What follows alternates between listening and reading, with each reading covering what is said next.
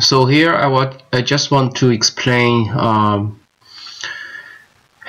an individual can basically take some actions on her own and to go back to the point of unlevered.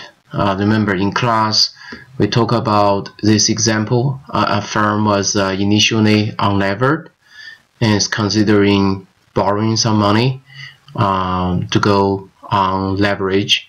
And then we talk about the Modigliani and Miner theorem, a proposition 1, which says that capital structure, which basically means debt equity ratio, doesn't matter to affect the firm value. And they proved that proposition based on this so-called homemade leverage. In class, we talk about example when an individual, if she enjoys debt, so she likes the cash flows which are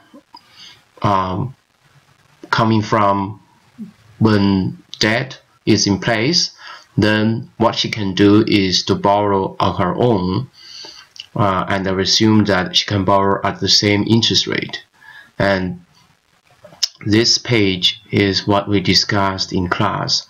So for example, she can buy 40 shares of this unlevered firm, and in class we did the calculation, the EPS of the unlevered firm under the 3 possible economy states is these numbers. So if she buys 40 shares of this unlevered firm, the price per share is $50, so she should use 40 times 50, which is $2,000. But since she likes debt, so what she can do to get to the same debt equity ratio as the firm. Remember now the firm is unlevered, but the individual decides to take some leverage on her own, and the purpose of doing that is to get the same cash flow as the firm with debt, with the same debt equity ratio. So out of this $2,000, she used $800 as the borrowed money from the margin account. We talk about the margin account in class. And why she used $800? Because 2,000 minus 800 is 1,200, and so 800 over 1,200, that's 2/3. And though that's going back to the same debt equity ratio as the firm. That's why here we need her to borrow $800 at the same interest rate. And in doing that, we should in class, actually she goes back to the case of ROE for a firm with leverage. So that's what we call the homemade leverage. Basically, individual can borrow on their own and get to the same return as a levered firm. In other words, they don't need the firm to borrow on their behalf because they are just equally happy to borrow on their own, and that's why the capital structure doesn't matter. So that's one way to show it. And in class, we didn't show the second way, how to use the homemade leverage. Here I call it unleverage because it turns out in the leverage case, the individual likes debt.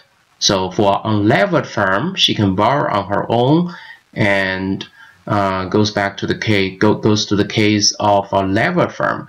But here he's dealing with a levered firm from the start, but she doesn't like debt, so she wants to go back to the case of an unlevered firm.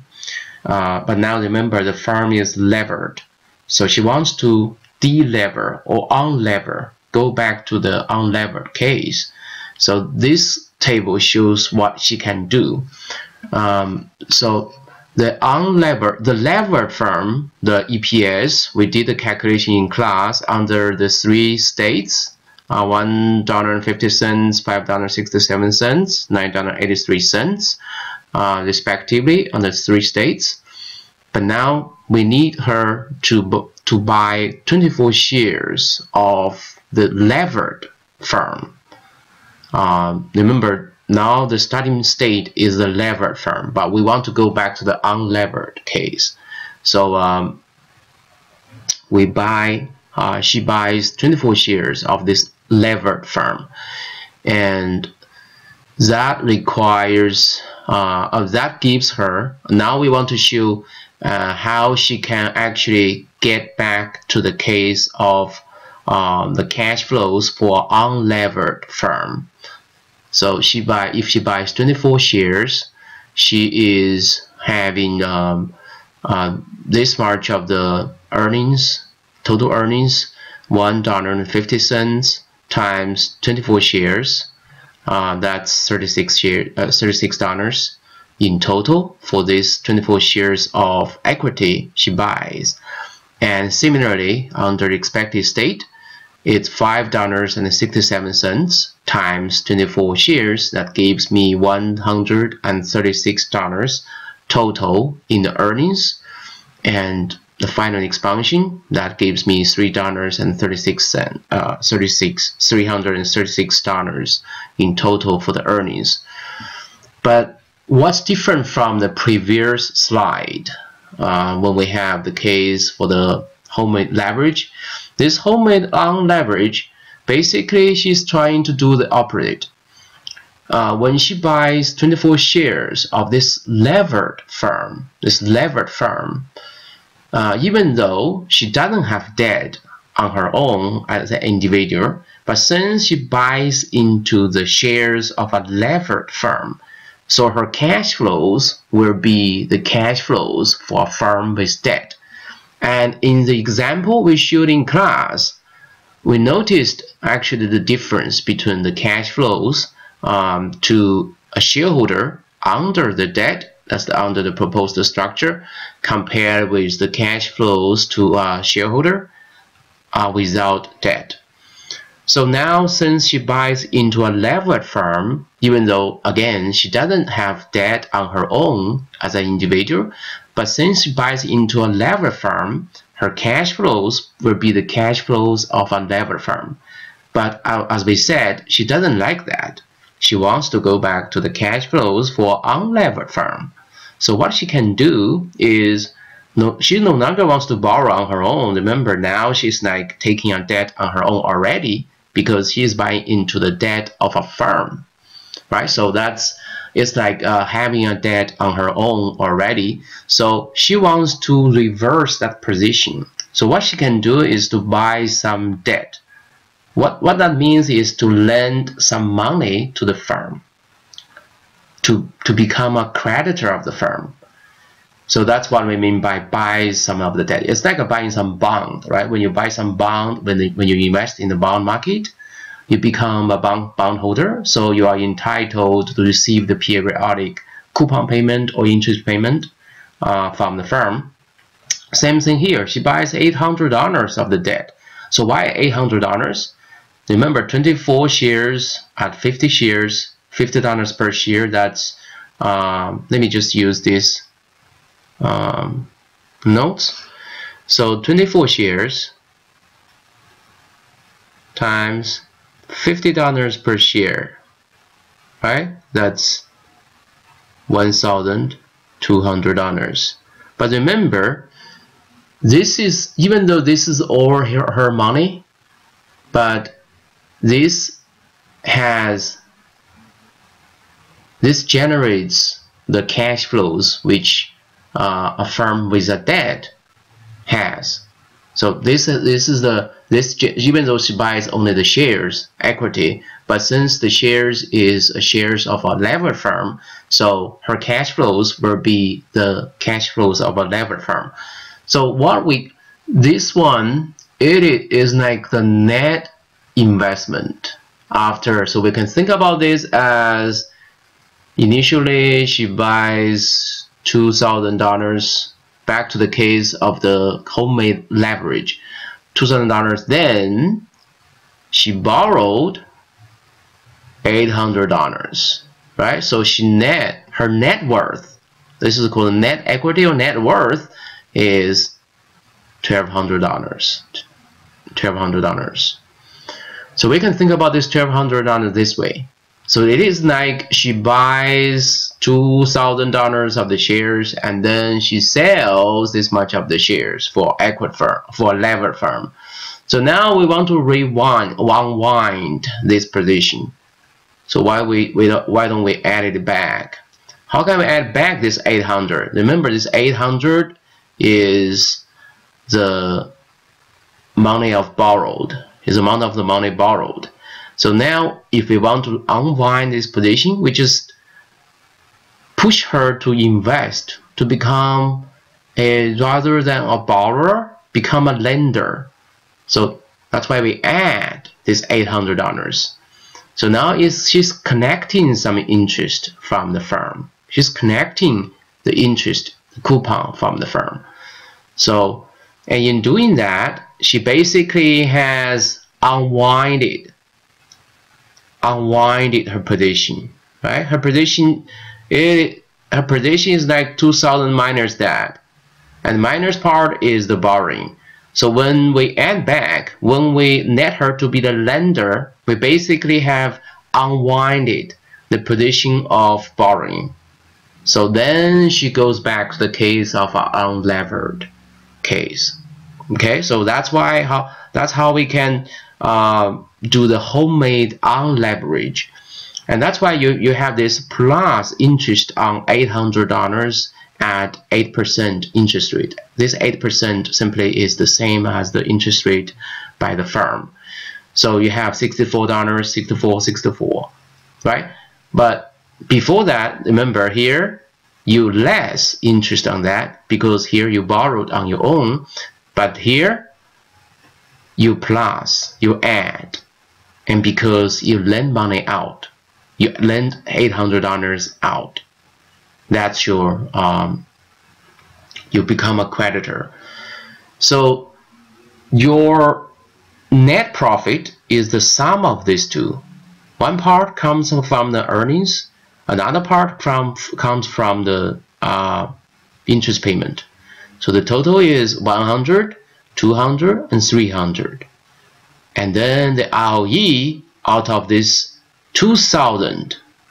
Remember here you have how much total investment?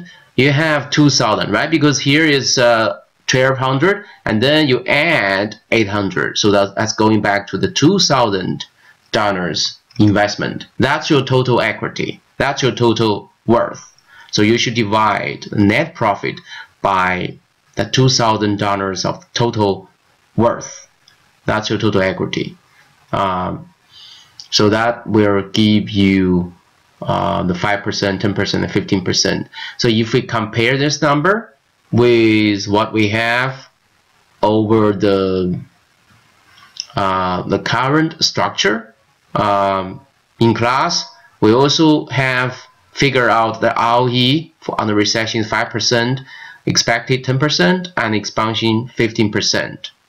Right? If you go back and check your lecture slides.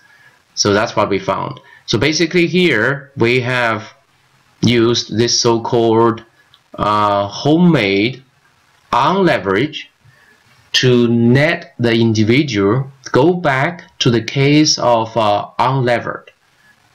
And so by that we mean her cash flows will be the same, or her return will be the same, ROE will be the same for the individual if she borrows or lends money on her own. So in this case, she actually lends money out. She lends the money out. She become a lender, so she is connecting the interest payment. So that's why it's called homemade unleverage, because she wants to go back to the case of an unlevered firm. And if she simply lends the money on her own, in this case, she's going back to that unlevered case for the firm. Even though here actually we're dealing with a levered firm. So she's actually, by lending the money on her own, she's going back to the case of an unlevered firm. And that's why by these two examples, either homemade leverage or homemade leverage, we have seen that the individuals don't need the help of a corporation in terms of borrowing money or lending money. And the key assumption here is that they both enjoy the same interest rate. And if the firm can borrow at a lower interest rate, then the conclusion will change. Then the individuals would want the firm to borrow on their behalf because it's cheaper for the firm to borrow for them than them to borrow on their own. But since we made the assumption that both corporations and individuals can borrow at the same interest rate, so the individuals do not are kind of indifferent for the firm to borrow on their behalf. So that's why we have the Modigliani and the Miner population 1. The capital structure is irrelevant for the firm value. Alright, so I just want to use this chance to talk further about the case of this homemade unleverage, which is kind of an opposite case of the homemade leverage case which we discussed in class. Because one of the homework questions actually is related to this homemade unleverage. So that's why I want to spend some time here talking about that.